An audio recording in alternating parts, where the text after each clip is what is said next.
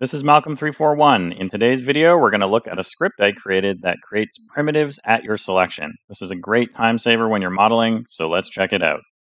Okay, to start out, to demonstrate this script, I'm just going to go and create a polygon cube, and then I'm going to scale it up a bit, around there, let's say, and then I'm just going to rotate it arbitrarily, and then I'm going to go to modify and do a freeze transformations. So it's going to freeze transform, and everything's going to be busted here. My object is going to be world aligned now instead of object aligned. And the reason I did that is because when you create the primitives with this tool, it will actually align to the component's normal that you have selected, and this can be super handy. So if you purchase the full Mega Script pack, you'll see a new button here called CPass, and what that stands for is Create Primitive at Selection. So if you have a component selected, let's say a face, just going to grab that there, and then you click the button with the left mouse button, boom, it's going to create a locator, and you can see the locator is actually aligned with the face normal. Now, if you had a vert and you did the same thing and you clicked it, you'd get the locator aligned with the vert normal, and so on and so forth, an edge, whatever, click it, and you get the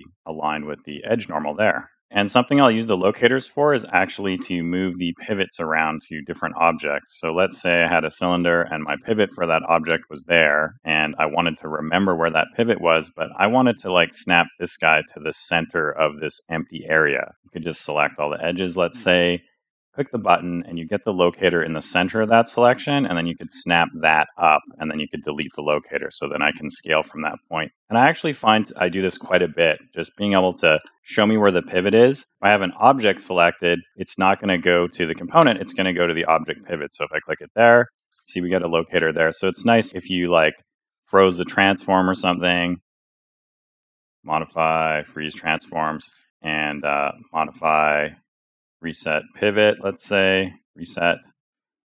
Your pivot's over there. You can always get it back because you know where the locator is. So if the pivot was actually here, let's say, and you click it, it'll create the locator there. So if you've lost your pivot information, you can be like, oh, okay, wait, no problem. I'll just snap it back. So that can be handy in a lot of situations, actually. But what's even more handy is if you right-click the button, you'll see you can create cube, plane, sphere, cylinder. You can also go to the help if you want to learn how to use the tool. And this is where you save all the time. So let's say I want to create a primitive here. So you can see my transform is still gone. It's just flattened out. I don't have that access. If I right-click, create cube, boom, I get a cube and its axis aligned to that actual face normal. So then I can just scale it, whatever. I can press T on the keyboard and adjust subdivisions because the cube has history because it's a base primitive. And then I can start working from there. I can select another face and I can either right click to choose a different primitive, or I can press G on the keyboard to repeat last primitive. So I'm going to press G and boom, you've got another cube there.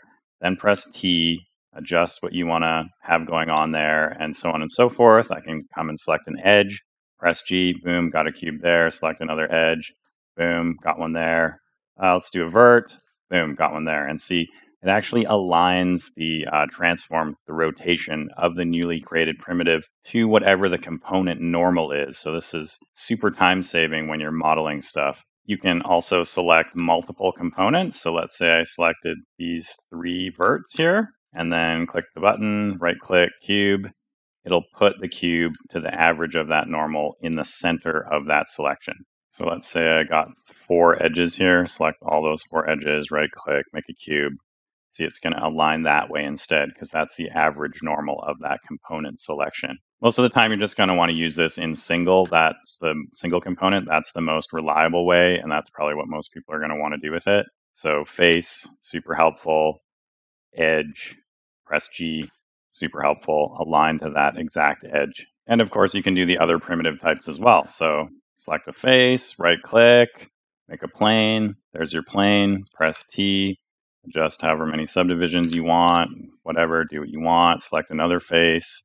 G, there's your plane again. Select an edge, there's your plane, so on and so forth. And then we've got a sphere as well. So see, it aligns the sphere to that normal. So you can start working on whatever you want to do there. If you did it on the corner, do a sphere, it'll go along that way, whatever. Cylinder as well. So same thing, aligns to that or aligns to this. And of course, you can just press T and then adjust the segments to be whatever you want. So it saves you a lot of time. You don't have to create the object at 0 and then move it to where you want to go and then try to eyeball align it or whatever. Select an edge, whatever, right click and cylinder, and it goes along that edge. Same with that. Same with that.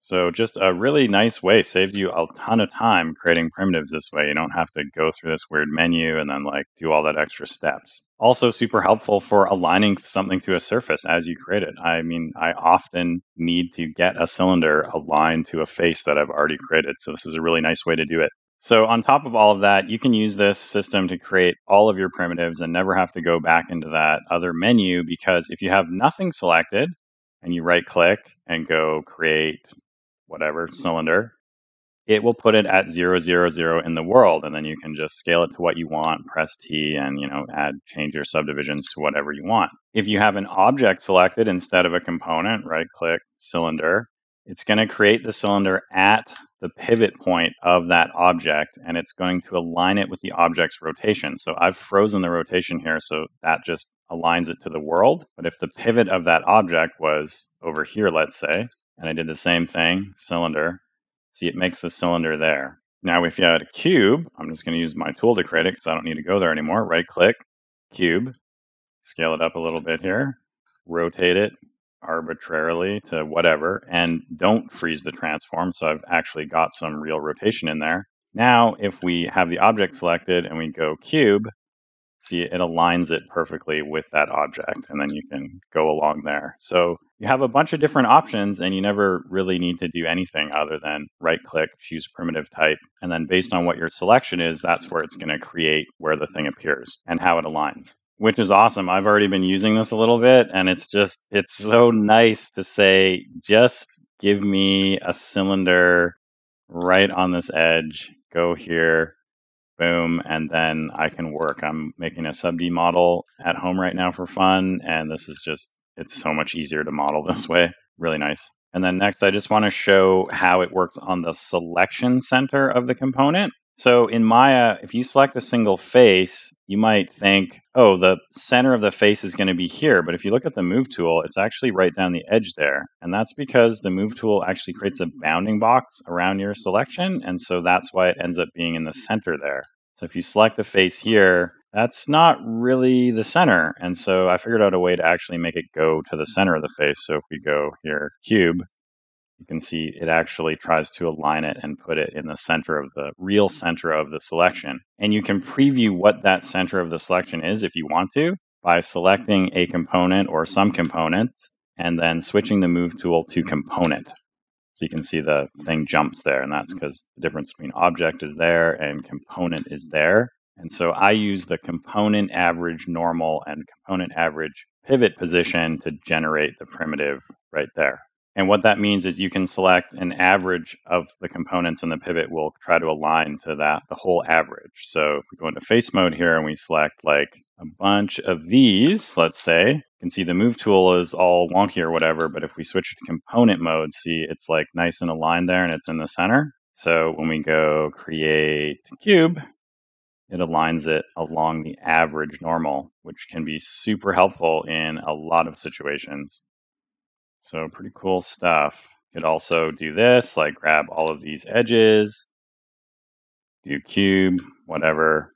You'll get all different types of results or whatever. Or you can always just get a single edge, press G, and get it aligned to that like single edge.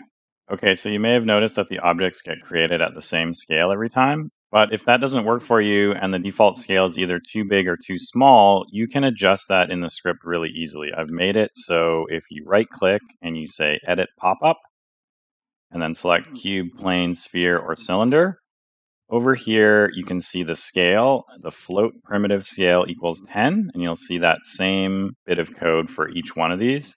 And so all you need to do is change that. So if we change that to, let's say, 2, for example, just close the window. Then select an edge and right click and say cube, and boom, there you go. Now the cube or whatever primitive you set is set to that scale. So you can quickly go in and edit that to be whatever you need for your projects. If you've already purchased the Mega Script Pack or the Modeling Pack, this will be a free update, so you just need to download the same file again from your original email link to get the new stuff. If you haven't purchased the script yet, you can grab the script by itself in the modeling pack, or you can get it in the mega script pack, so take your pick. Thanks very much for watching this video. Without viewers like you, this channel would not exist. If you like this video and enjoy the channel, please support me by purchasing something from the online store. Each purchase goes towards creating more video content and keeps the channel ad-free. See you next time. Have a radical day.